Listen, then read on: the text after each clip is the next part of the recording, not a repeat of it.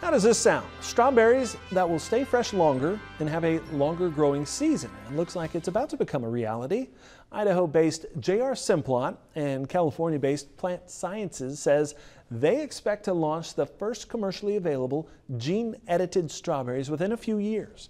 Now, U.S. growers produced $2.2 billion in strawberries last year, but it's estimated that consumers threw out roughly 35% of the crop due to spoilage.